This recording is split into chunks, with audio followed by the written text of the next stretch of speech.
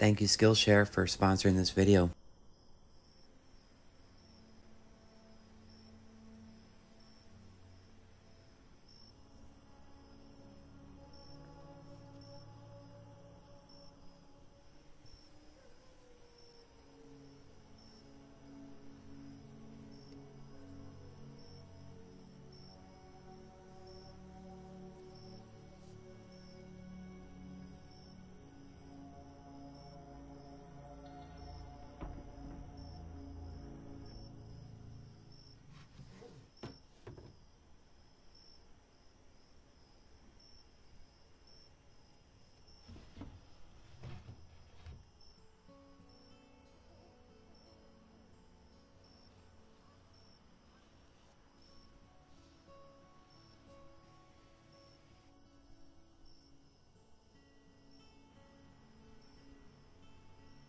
I purchased this dresser for $20 at an estate sale recently, and here's the story.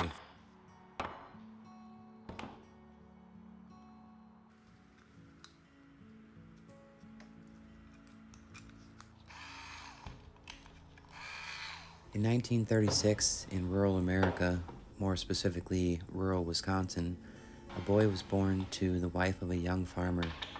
The boy was the firstborn of 3 children and would grow up on the farm miles from any major city. The family challenges and hardships on the farm taught him valuable lessons at an early age, and as the family grew, the boy helped his father build additions to the family home as well as the necessary buildings to grow the farm. This experience generated an interest in architectural design, and at the age of 18, he moved 40 miles from the family farm to the big city, Madison, Wisconsin. There, he attended the University of Wisconsin, studying architecture at a time when another well-known architect in Wisconsin had already established a name for himself.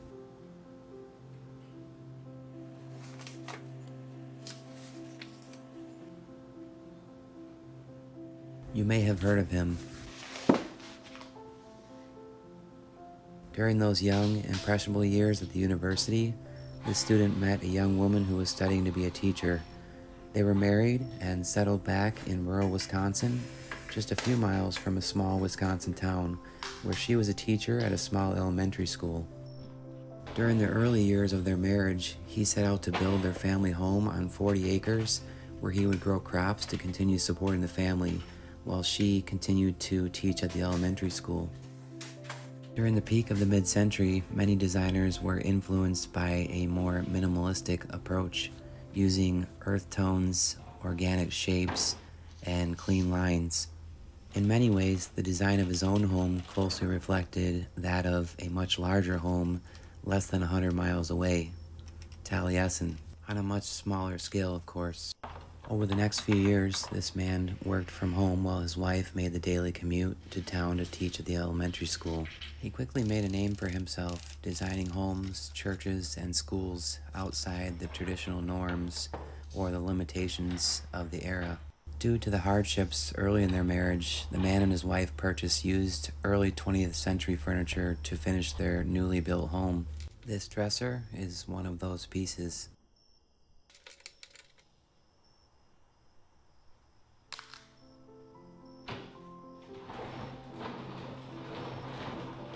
Although they weren't able to afford new furniture for their home, they purchased used furniture and encouraged their young children to choose their own designs for these pieces. This dresser was placed in the oldest daughter's bedroom, and this is the color scheme that she chose, proving that painting furniture is not a new trend. With the new paint scheme, this dresser served as a staple in that bedroom for many years to follow, until today, where this dresser will avoid the landfill and receive a new lease on life for the next generation. And if a new family purchases this and paints it once again for the same reasons, that's okay. There are more important things in life than worrying about how a piece of furniture should or shouldn't be refinished. For this dresser, I chose not to do a full restoration, and I'll remove most of the paint, but not all of it. For the damage, I want as much of the damage to show as possible. This is part of the story.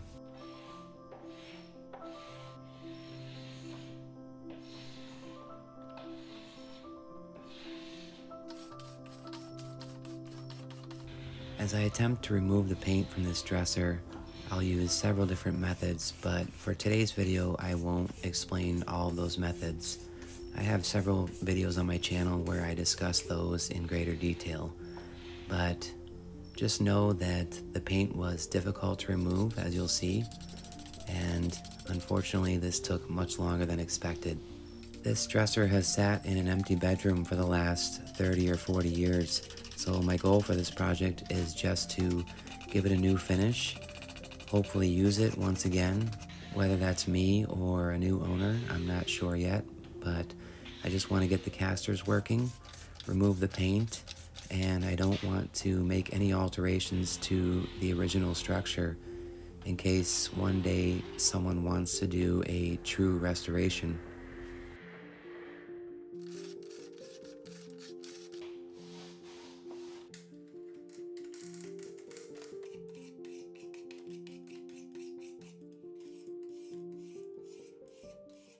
Thank you Skillshare for sponsoring this video. Skillshare is an online learning community with thousands of inspiring and creative classes for anyone who loves learning. When I first started using Skillshare, I was excited to see that I could just type in whatever topic I was looking to learn more about. In this case, furniture, and I'm able to select beginner, intermediate, or advanced. And this brings up several classes to choose from. I chose a class specifically about stripping furniture, which is very appropriate for this video. I'm able to watch these videos while I'm working in the shop, and I feel that I always learn something from each one of these videos. I've also been able to take several classes to learn more about the camera equipment that I'm using for my YouTube channel. As most of you know, I'm always trying to find new ways to be creative on this channel, and one of my favorite classes is one that I just started, and it's by Emma Gannon. She discusses several tips for finding ways to be creative with your business or whatever it is that you're doing. Check out the link in the description and let me know what you're interested in learning more about. The first 1,000 people to use the link in my description will get a 1-month free trial of Skillshare.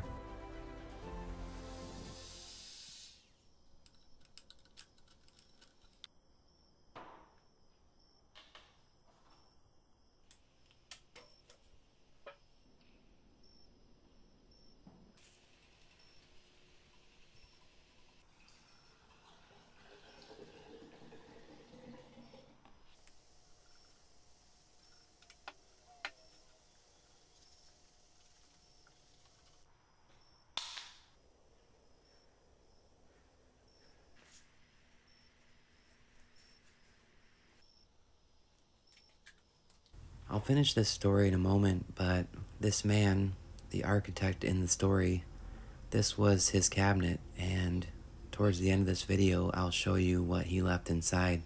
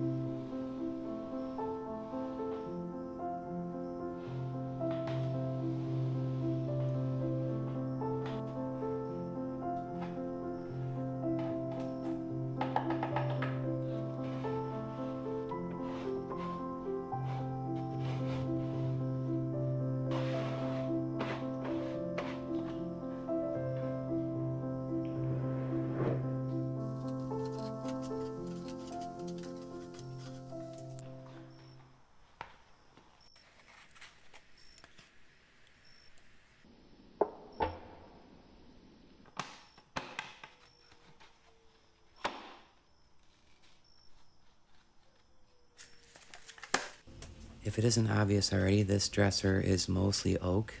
It does have veneer on the top and the sides. I would say the normal rules of restoration don't apply for this piece since I'm not worried about getting all of the paint out of the wood fibers. And I suppose for a true purist, this is not the right way to do it, but this is the look that I'm going for. As I'm working to remove the rest of the paint, I hope you'll consider following me on Instagram at Mad City Furniture or Facebook at Mad City Modern. I am excited to be a part of the Big Brothers Big Sisters charity auction again this year, and I believe I have an exciting piece for that project, so hit the notification bell on this channel so you don't miss that video coming up very soon.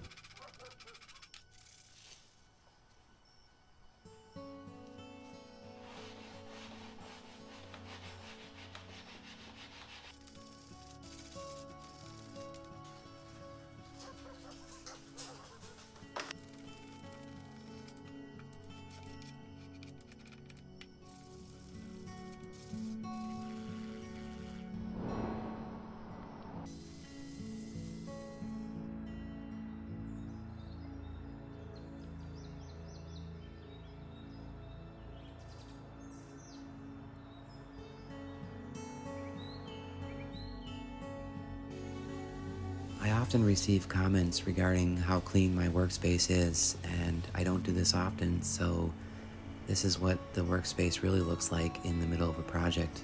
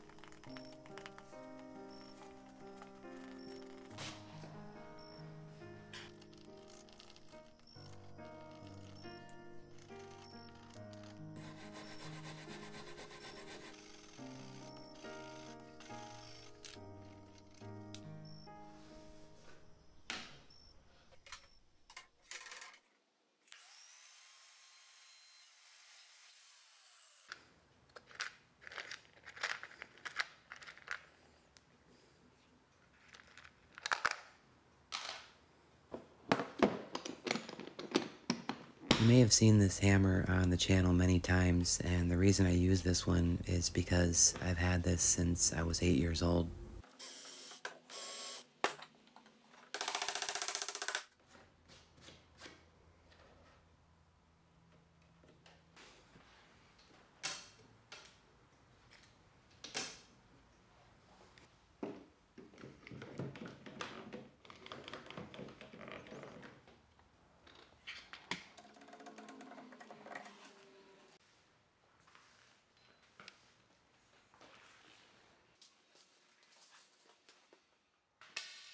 I chose a very simple finish for this dresser.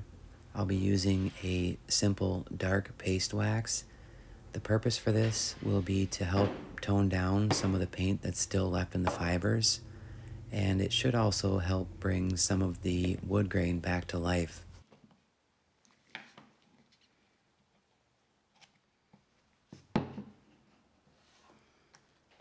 I will be linking all of the products used in this video in the video description below.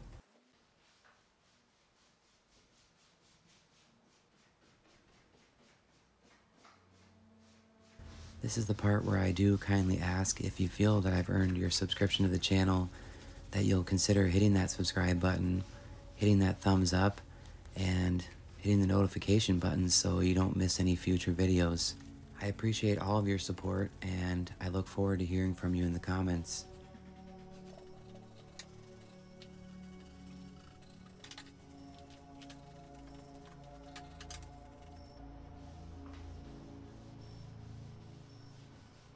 Several years ago, this architect lost his dear wife to a battle with cancer, and in 2022, at the age of 88, this man died peacefully in his sleep. To respect the privacy of his family, the name will not be mentioned, but his legacy is all around us, in the homes and churches and schools throughout Wisconsin and beyond. It's not just a theory of mine that many of our furniture pieces are more than just objects that occupy space in every corner of our homes. Thousands of you have shared your own memories on this channel, and I read the comments, and your stories go beyond a simple statement such as, "I have a beautiful dresser in my home." You share memories, good and bad, and how these pieces influenced you without ever understanding the impact until recently. So as the new generations create their own memories, let us not dismiss the differences in style preferences, but embrace the similarities in the memories that we cherish. One of the most valuable experiences we can have as humans is to share our stories with one another, to listen to one another and respect our differences. Thanks for listening. Goodbye for now, and I'll see you in the comments section.